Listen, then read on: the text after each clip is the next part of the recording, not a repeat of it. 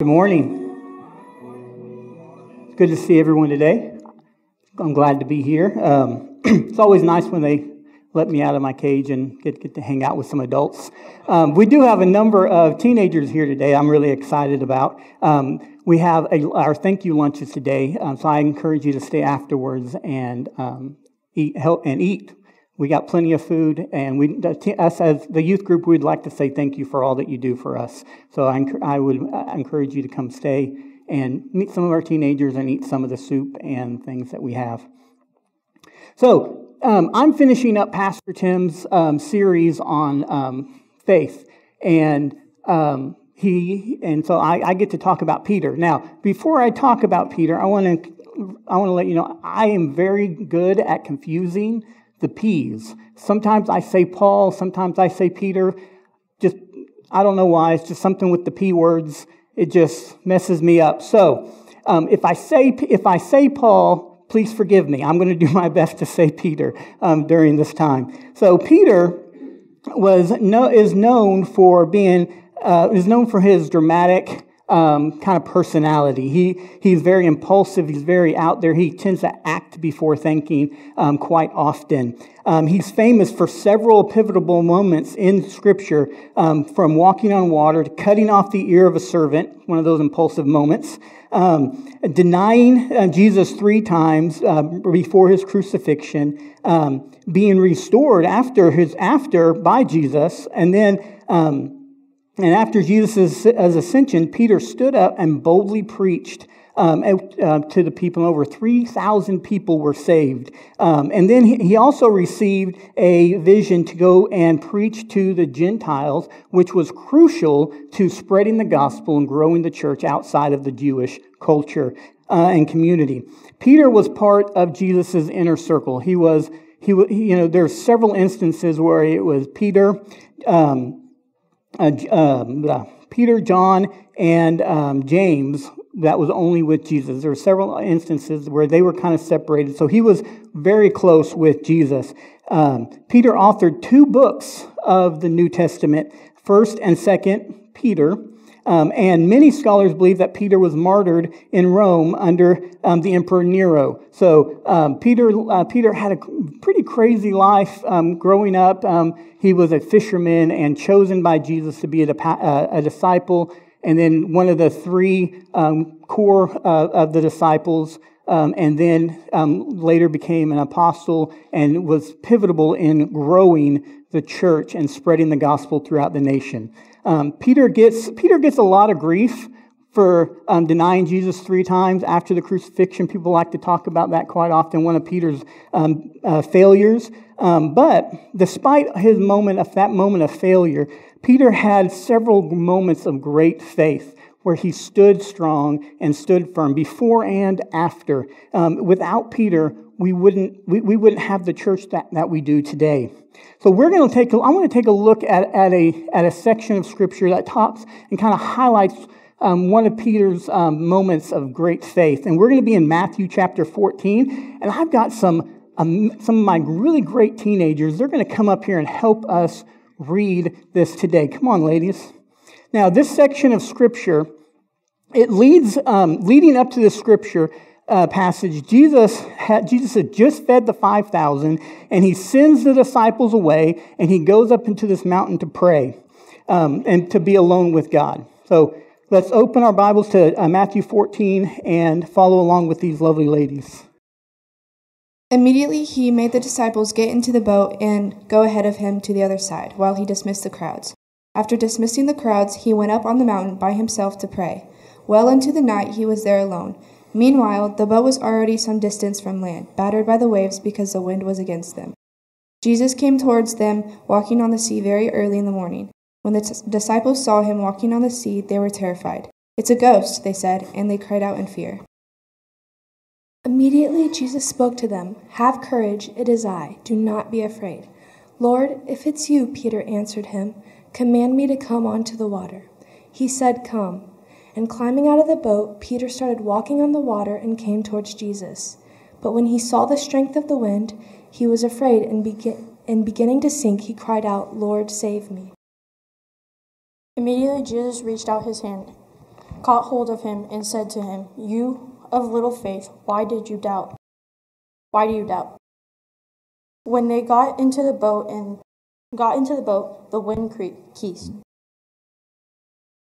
Then those in the boat worshipped him and said, "Truly you are the Son of God." Thank you, ladies. Appreciate you.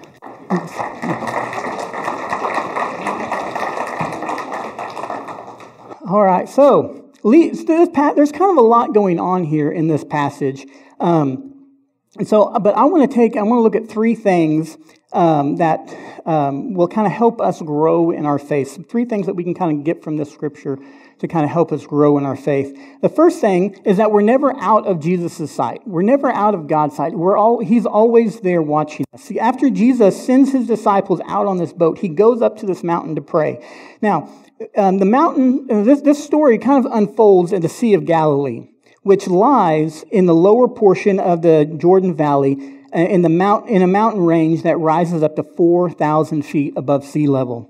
This mountain that we believe that Jesus went up to, it kind of overlooks the Sea of Galilee. If you see this picture up here, this is an actual view. This is an actual view from the mountain that we believe Jesus was at. And if you can see, you can see, Jesus could have seen over the entire Sea of Galilee. So even though the disciples felt like Jesus wasn't with them, they were never out of Jesus' sight. Jesus could always see the disciples. So the Sea of Galilee is kind of famous for sudden storms and sudden and violent storms to kind of erupt, and that's exactly what happened this time whenever the disciples go out to travel across the sea. The disciples were alone in the middle of this great sea, getting beaten up by the wind and waves, thinking that they were going to die. Just everything. I mean, just their boat was small. Everything, their savior, their leader was gone. They didn't know where he was at. Everything was just chaos in their life at that moment. And you ever get to feeling like that? Feeling like everything is chaos, nothing is going right. Everything you just keep getting beaten up by one thing going wrong after another. Your car won't start. Your tire, you have a flat tire. Sometimes someone backs into you. The baby won't stop crying, and to top it all off, your mother-in-law wants to come and visit. Just nothing seems to be going your way. Have anybody ever had one of those weeks? Yeah, I kind of actually had a weekend, not quite that bad, but a weekend kind of like that, with just nothing was going my way. Most of you know my son is up in Marianna at a camp serving for the summer, and his truck is messing up. So I got some parts and headed up there Friday evening to help him work on his truck. And when we got up there, nothing was going right, and nothing worked, and it was just all kinds of nothing was fitting. So now we have to go back and reorder new parts and try it. Next time it's just all this time it seemed like it was wasted. Like, okay, what is going on here? And that's so far, that happens so often in our lives where we just feel like, God, where are you? Right? And that's kind of where the disciples were here. This storm that the disciples were going through, it was not a surprise to Jesus. He knew it was coming before he even sent the disciples in the boat. The disciples may have thought Jesus had left them, but in reality, the disciples were never out of Jesus' sight. When life gets too much, whenever we feel like we're all alone and nothing is going right, we're never out of Jesus' sight. He's always there watching over us and looking over us. We may not be able to see him in the moment, in the chaos, but he can always see us. He is not surprised by that car accident or that missed appointment, that flat tire, the dead battery, the leaky roof, or anything else anything else the world throws at us. Jesus is not surprised by that. God's not surprised by those things. Jesus comes to these disciples in the middle of in the middle of their storm, and he comes to us in the middle of our storms in our life. It might not be the time that we think he needs to be there. We may think we're like, all right, when is this going to come? When you coming? But he knows exactly when he needs to be there. Jesus had waited until the boat was far as possible from land. Jesus waited until that boat was way out there, until the disciples were at their wits' end. They didn't think anything could happen. Jesus was testing the disciples' faith. He wanted to remove every human prop that could be. So like, they're like, there's nothing more we can do. We might as well just surrender. And then here comes Jesus. Jesus was waiting for that moment to where they had to rely on something bigger than him, or on them. Jesus came walking on the water to show Peter and the disciples that the thing that they feared the most, the thing that they thought was going to kill him, was just a tool for him to come to them. For just something that God was using to grow their faith and make them stronger and rely on him more. See, we often fear the difficult experiences in life. We run away from them. We hide from them. We try to get away from the hard stuff, the storms and the junk. But as we go through life and as we trust God, we discover that those fears, those crazy moments, are the ones that bring us closest to God. The ones that help us grow our faith even stronger. Several years ago, before I surrendered into ministry, we were living in Missouri. We were doing foster care, and it snowed one day, and the kids got out of school, and they're all like, "We have to go sledding." Well, if you've never gone sledding, it's not the safest thing to do. And so after several hours of sledding, our oldest foster son, Matt, he said, "One more time down the hill." If anybody ever says one more time, don't go. So we go down the hill one more time, and sure enough, I ended up breaking my back in 2 places. And that was the worst experience of my life at the time. I remember laying there thinking, "God, what are you doing with this?" But through that time, it showed me God's people serving us and helping us, picking up our kids, bringing us food, and it helped me grow closer to God. It gave me nothing to do but grow closer to God during that time. And I wouldn't be standing here today doing what I'm doing if it wasn't for that moment. Those hard times in life, they bring you closer to God. They push you towards your purpose, and that's what was happening to Peter and the disciples here. This story, this instance of the winds and the waves, they were pushing Peter and the other disciples towards God's plan for them. And the second thing we have to do is to get out of the boat. When Peter finally realized Jesus was the one walking to them, he calls out to him and says, "Jesus, if it's you, come out there. I want to come to you." So Jesus said, "All right, come." Peter jumps out of the boat and starts to walk on water. Now, we talk a lot about Jesus walking on water and how cool that is, right? I mean, let's face it, he's the Son of God. If he didn't walk on water, we'd be like, what? We kind of expect Jesus to be able to do stuff like that. But this was an ordinary fisherman walking on the water. He jumps out of the boat and walks on water. Now that's some cool stuff if you ask me. Peter getting out of the boat was a huge deal. Yes, the wind and waves had not stopped. Yeah, they were scared in the boat, but at least they were in a boat, right? You don't have a boat when you're standing on the water. He was much safer in that boat than he was on the water, but he climbed out anyway because he trusted Jesus. Now, I want to call these boats our comfort zone, right?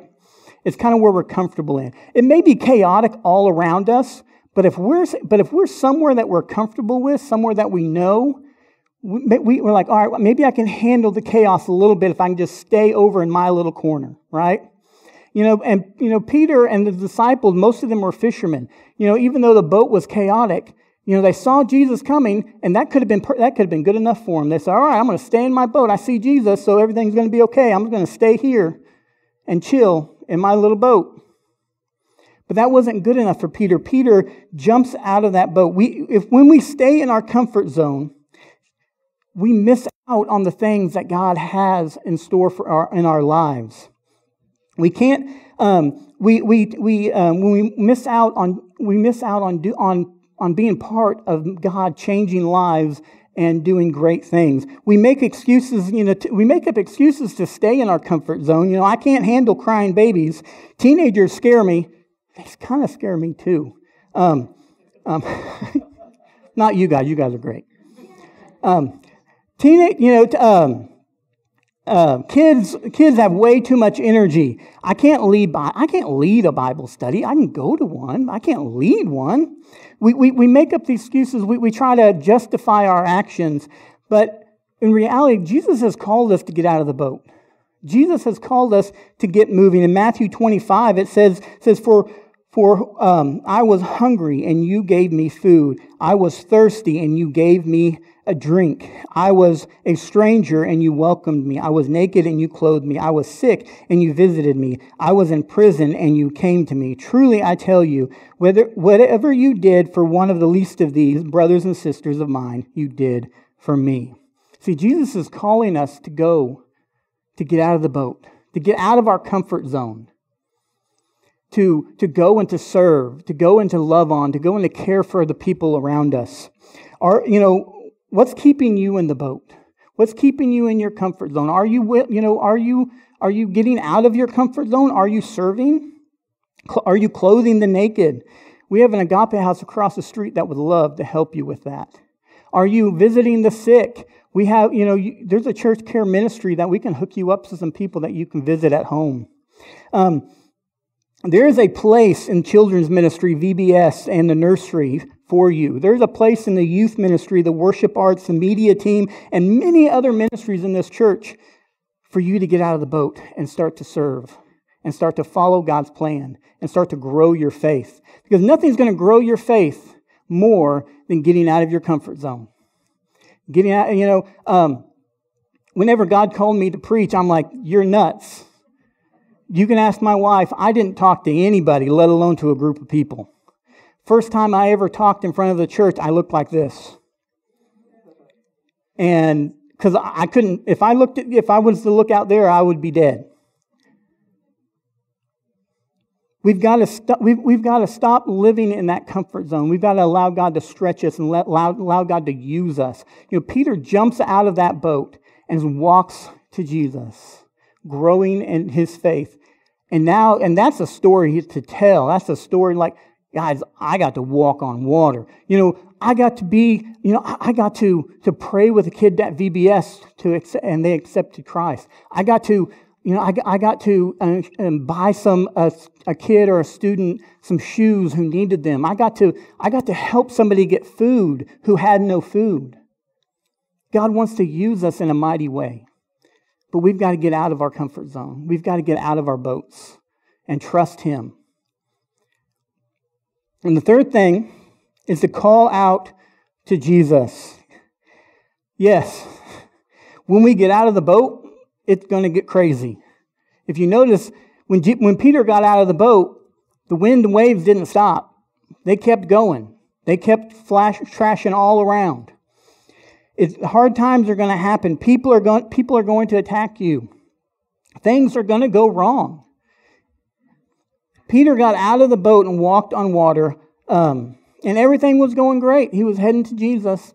The waves were crashing around him, and then all of a sudden he started looking at the chaos. He took his eyes off of Jesus and started looking at the chaos around him. Guys, when we take our eyes off of Jesus and start looking at the chaos in this world, and there's a lot of it, we start to drown.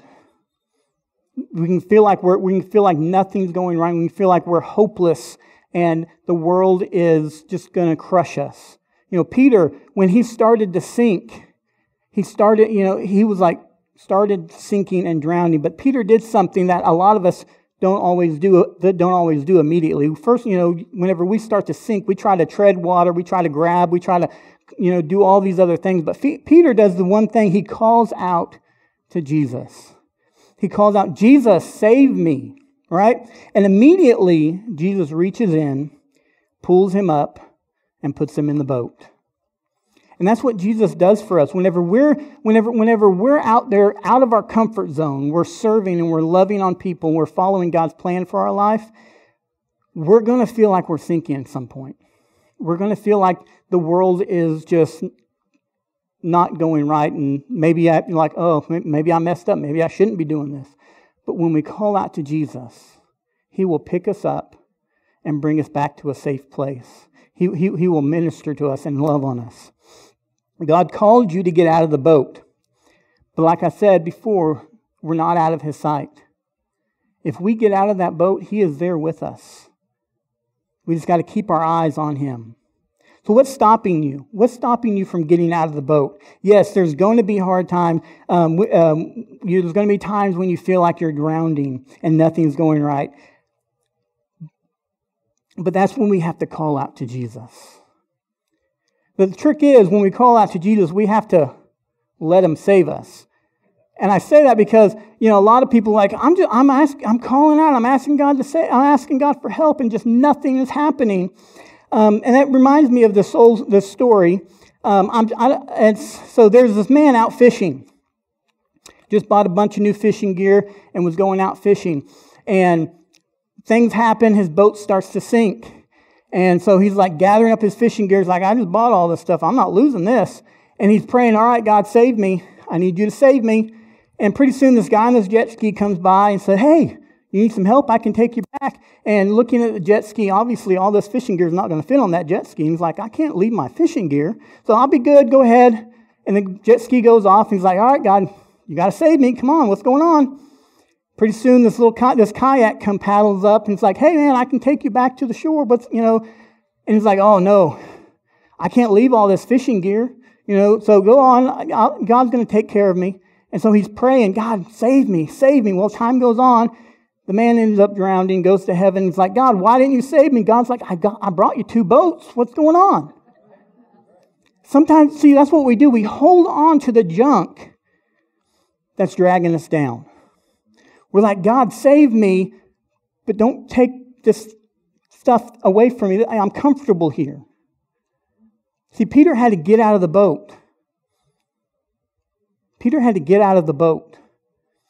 We have to we have to let go of the junk that's holding us down. We have to let go of the anxieties and fears of our past sin, our past aggression. We have to let go of those things. Give those to God and let Him take those away and pull us in. And sometimes we cry out to God for help, but we're not willing to let go of the struggle because it's comfortable. Humans are comfortable with comfortable, aren't we? Even in the chaos, we sometimes will find comfort, won't we? I'm used to this. This is what I'm used to. This is how life has been. If I won't know how to act elsewhere. And when we take on that mentality, and we don't let God have it, so therefore He can't pull us into the boat. He can't pull us to safety. We have to be willing to let go of our past regrets. We have to be willing to let go of our control and our anxiety and our worry. We have to learn to let go and follow God. God will grow our faith. He will strengthen us if we're willing to get out of the boat. If we know that we're never out of His sight, we're willing to get out of the boat and trust Him and call out to Him when things get crazy. I want to encourage you to look at your boat and then get out of it. Step out of that comfort zone. Some of you, stepping out of that comfort zone may be something as simple as going to a Bible study. Some of it may be serving in a ministry.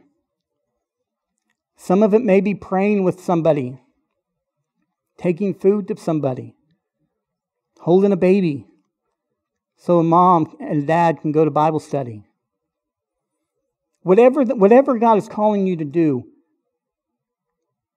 don't let the craziness of the world keep you from doing it. Because I promise you, it will strengthen you and lead you to where you need to go. Let's pray. Lord, Father God, thank you so much for for Jesus. Thank you for sending him to push us and strengthen our faith, Lord. God, help each and one of us to identify our boats and our comfort zones and step out of it and trust you in faith that you are in charge and in control and that you are always watching over us, Lord. God, help us to walk in faith following you in all that we do. In Jesus' name we pray. Amen.